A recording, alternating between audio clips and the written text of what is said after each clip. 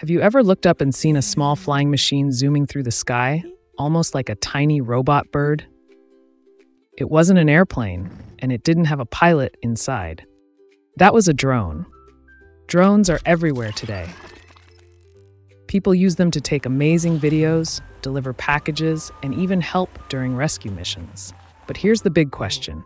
How do drones fly without wings or a pilot inside? Today on Appsolute Kids, we're going to explore how drones work. Let's go.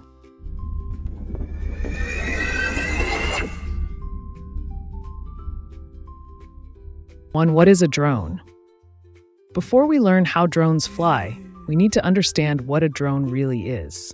A drone is a flying machine that can move through the air without a person sitting inside. It's controlled either by a remote or by a computer. That's why drones are sometimes called flying robots. They come in different shapes and sizes. Some are as small as your palm, while others are big enough to carry cameras or packages. But no matter the size, they all have something very important in common: propellers. Two propellers are the drone's wings. Unlike airplanes that have big wings, drones use propellers to fly. A propeller is like a spinning blade. Most drones have 4 or more of them. These blades spin really fast, so fast that they push air downwards. When that happens, the drone gets pushed up. This push is called lift. It's the same idea that lets helicopters and even birds rise into the sky. When all the propellers work together, they create just enough lift to keep the drone floating in the air. But flying isn't just about going up. Drones also need to turn, tilt, and move around. Let's see how they do that. 3. How drones move. To move or turn, the drone changes how fast each propeller spins. Faster on one side, it tilts.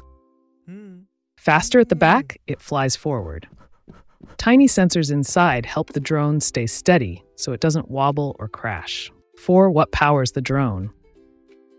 Drones use rechargeable batteries.